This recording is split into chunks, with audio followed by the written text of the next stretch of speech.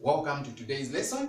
We are looking at mathematics for grade 10 to grade 12, including GCE. And the topic that we are looking at is computer and calculator. So the specific objective we are trying to achieve in this lesson today is on how to convert a pseudocode to a flowchart. So before we can dive into solving the question, just a quick reminder of the 4 basic things that you have to know about computer and calculator. So you already know what a computer is. It's simply any electronic device that can be used to input data, that can be used for processing data, it can be used for storing data, and so on and so forth. Then you also have to remember that in a computer we have what we call the inputs, the things that you put into the computer. Then we also have the things that we call the outputs, the things that the computer produces after processing the data. For example, after you input a song into the laptop, then the laptop is going to produce sound. So sound is an example of outputs. So okay, now to successfully solve questions that come in your exams every year, it doesn't miss, we have to always bear in mind the meaning of the 4 basic symbols under computer and calculator. So the first symbol is the oval shape, which simply means start or stop. So when you're starting, you can start with this one, and stopping, you can also stop with this one. So the other names for start and stop is the begin and the end. Then we also have an input. So when you're trying to put in to show the inputs, this is where you put them in. This is a parallelogram. Then when you're also trying to write the outputs, the things that are being displayed by the computer, you have to write them in this box as well. Another box, okay? You'll see how we can properly apply these things. Then we have the rectangle there, which is an action box. So in the action box, always remember, this is where you have to put a formula. It's that simple. Then we have a decision box. So in the decision box there, that is where we put the if conditions. So it's a question. So a question on the pseudocode, when writing it in here, it changes into a condition. Okay, so you will see how these things will be done. So like we are saying now, a flowchart is simply a graphical representation of a problem solving strategy. That is what we call a flowchart. Now, a flowchart, when we connect these symbols appropriately using some arrows, then it forms a what? A flowchart. Okay, so now going to the question that we are trying to practice now, in converting a pseudocode to a flowchart. Now, we have said a flowchart is a graphical representation of a problem solving strategy. Now, we also have to understand what a pseudocode is. So, a pseudocode is simply a step-by-step set of instructions that can be used to program a code, or in simpler language, a step-by-step instruction that can be used to perform an action. For example, if you are trying to show someone on how to turn on a TV, you tell them, okay, plug in, get the remote, press the on button, sit back, relax. At least if people follow those instructions, they'll be able to successfully turn on the TV and watch. So that is just an example scenario of what a pseudocode is. Okay, now let's look at a pseudocode that has been written on the board here and see how it can be translated into a flowchart. Now, this is one of the questions that comes in the exam, and it usually has quite a lot of marks, which you can't afford to miss. So as long as you follow us, understand this, you will never fail any question in the exam. Okay, so here we have simple start. We have said this one means start. Now, here, the question that is supposed to be here is, you are supposed to convert this pseudocode, you convert it into a what? A flowchart. So now, already things are straightforward here. Start, this is the start that we have. So you are going to write our start.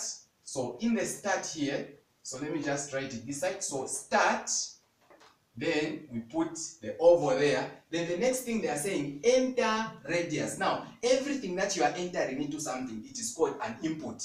And the input box is this one. So you are going to connect using an arrow, then we'll do the input.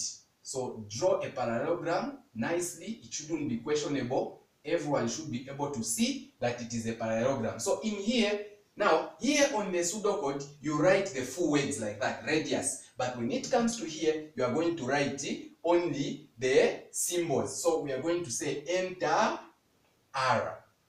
okay, then you have to go to the next. Now the next instruction now says if, okay, so here they are saying if radius is less than 0. So now the if, when it comes to the, so the moment you see if, then you know it's supposed to go into the decision box. Now the if here, it changes into is as you are putting it in there. So when you draw the diamond shape there, that diamond shape, okay, which looks like that. So in here, the if, it changes into is. Then is radius less than 0. So is, so here if, but so is the r less than 0. Okay, then there are two possibilities. It's a question. This is the question. So is radius less than 0? So there are two questions. They can either be that answer or that answer. So now here they're saying if radius is less than 0, then display error message and re-enter positive value. So meaning if yes, if no. So if it is less than 0, then you have to display. Now the display symbol is this one. So you have to display. So here now they are saying then display error message. So here you are displaying simply the error message. Okay, display error message and re-enter positive value. So re-enter, where you are entering from the error is here. So meaning the first error you entered was wrong. So you have to re-enter. That is where this loop now goes back. So you re-enter, you start afresh. Okay, so having done that, let's go to the next one.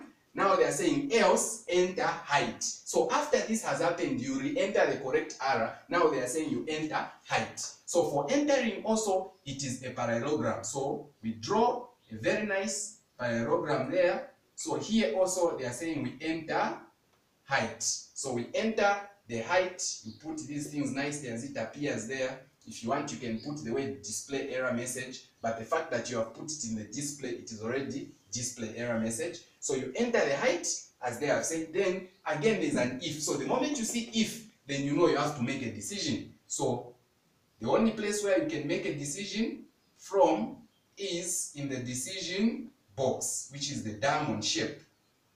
Okay, so you ask yourself, is the height less than 0? This is a question. So of course there should be a yes and a no. So now here it's a yes. So here's the thing, if height is less than 0, then display error message and re-enter positive height. So also here we are displaying the error message. So display error message. So this is the error message. You put it as it appears there. Then they are saying and re-enter positive height. So you haven't done, they are saying re-enter. So you go back and re-enter the correct height here. Then here it says else volume is equals to this one. So the moment you see a formula, then you know that you have to apply the action box, which is a rectangle. So the moment you see that one, you put in this one. Okay, so this is where we're going to say area, and like I say, on the pseudocode we find the words, but here we just find the symbols. So this one will be area half multiplied by r squared multiplied by height. That is what you write in here.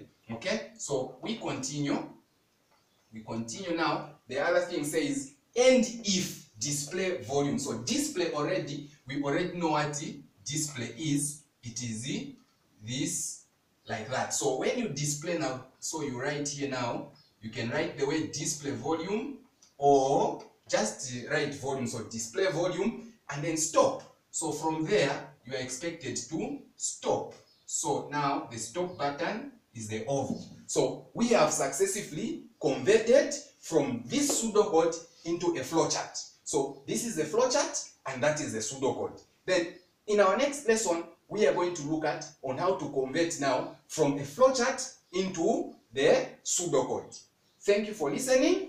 If there are any questions, please feel free to contact us. These are interactive lessons.